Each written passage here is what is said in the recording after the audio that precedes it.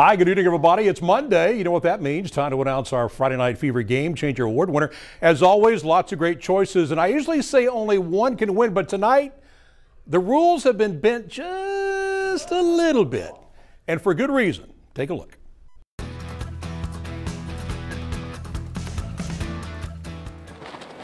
Back. 3. Back.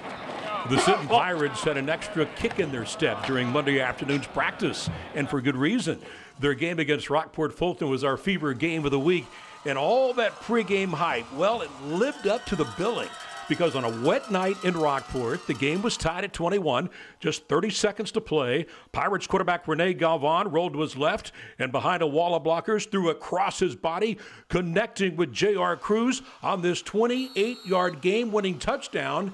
And because of that unbelievable effort, Galvan and Cruz share our Friday Night Fever Game Changer Award. It was something I knew I had to get the job done, and added a little bit of pressure to it, but I just had trust in JR and my line, and I just knew how to get a good ball for and JR's reach. Luckily I didn't slip.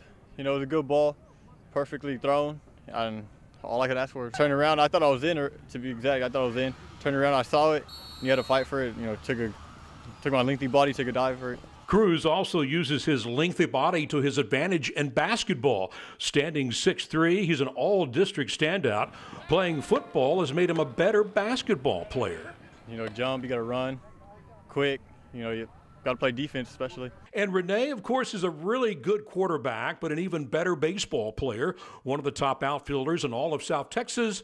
He expects to play Division I baseball next season, but for now, his focus is football. I love it. I'm from Sinton. You grow up and you play football, and it's kind of the Sinton way, and it builds character, toughness, and it's just something I love to do.